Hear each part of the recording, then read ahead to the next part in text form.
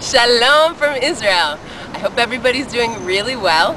I want to thank you for having me greet you from this wonderful place. We're in Tel Aviv right now. I've been working with a wonderful team of people on this day where we're going to spend time learning about communities of practice. And thankfully we have technology to bring us together. Although I'm not physically present with you, I am thinking about you.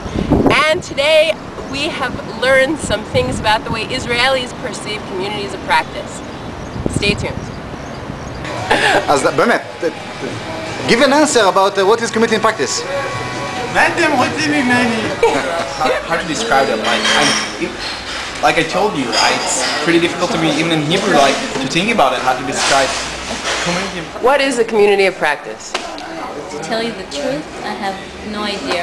Okay, this is quite difficult, but communities in practice. First of all, I never quite understood the word practice. Community of practice. You have two words, community and practice.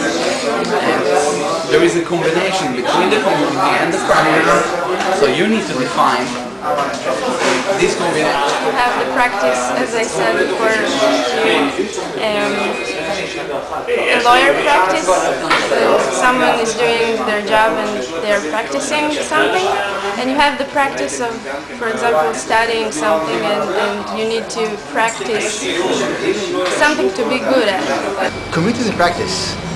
Community in practice is when a community practices how to be a community, perhaps.